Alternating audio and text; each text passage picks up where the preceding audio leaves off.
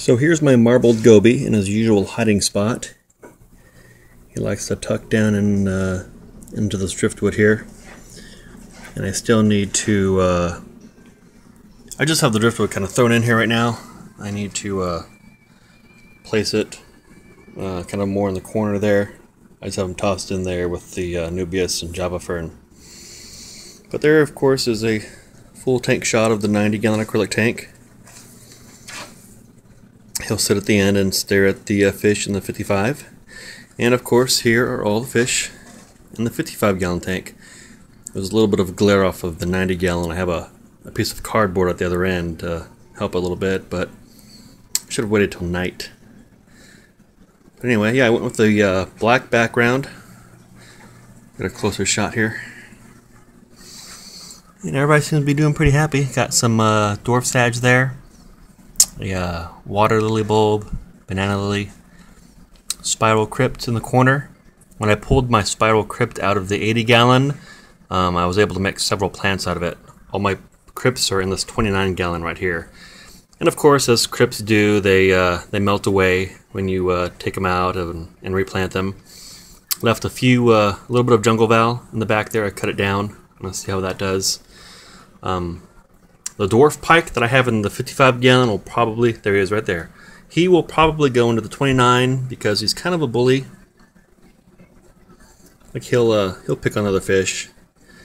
My cherry barbs, some of them have tattered fins on them. But yeah, he's a cool looking fish. And he'll eventually go into the 80-gallon blackwater tank that I'm going to do. But you can see all the banana plants or banana lilies that I have. And I'm not done. I'm going to add a lot more banana lilies to this tank because I like them a lot. I forget what these are called. But on the driftwood I have my Anubias and my Java Fern. Water lily bulb there and another banana lily.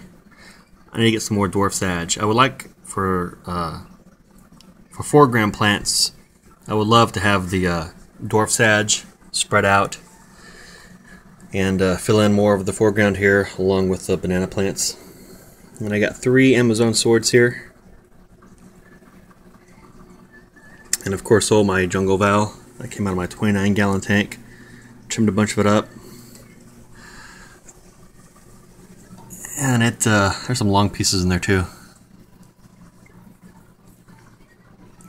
Got my zebra danios, my gold barbs, my cherry barbs, my serape tetras, black mollies,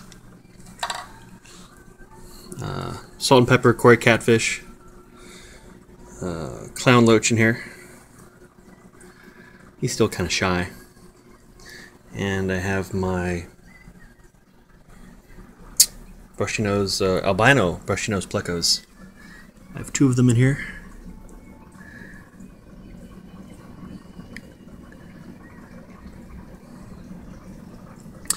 I like how it turned out. Took all the plants and all the community fish from the 29 and the 80 and put it in the 55 here. And it's a dirt planted tank. I used the organic Miracle Grow. I just did a water change on everything. So the plants and fish are happy and healthy.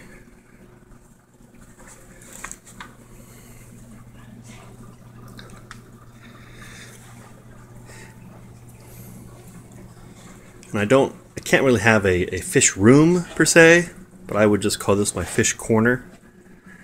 So I got the 29 and the 18 there, and there's an 80-gallon off to the left. It's empty. That'll be my blackwater tank. 55 and 90. I still need to get some glass tops cut for the top of this tank. I just have one large glass strip from the 80 sitting on top here along with one of the light fixtures. I may still use the light fixture along with some lights that clamp onto the back of the tank. And I'll go ahead and show you what I did for the lighting in the canopy of the acrylic tank here. I went ahead and went to Home Depot and bought myself a shop light. Just a regular shop light. with two natural daylight 5500 Kelvin bulbs. And it comes with the hardware to hang it, and I just drilled some holes in the top of the canopy and it hangs right there. And yeah, I like how it turned out.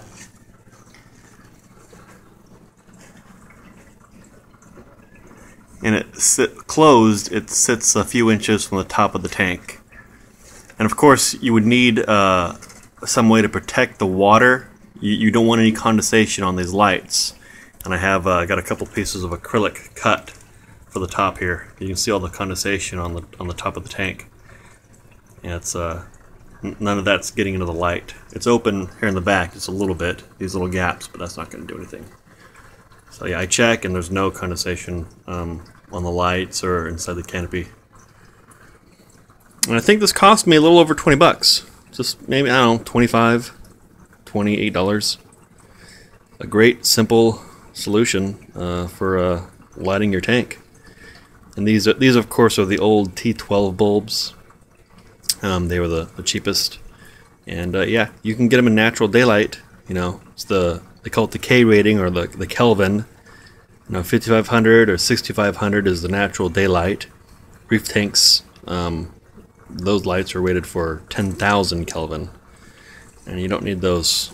You don't need light quite that bright for freshwater planted tanks. And it does a good job. I don't know. It has two bulbs. I was worried that might be too much light for the Anubias and Java fern here, but so far I haven't seen any adverse reaction to the light. And if I need to, I can take a bulb out. But I think I'm set. I think I'm good.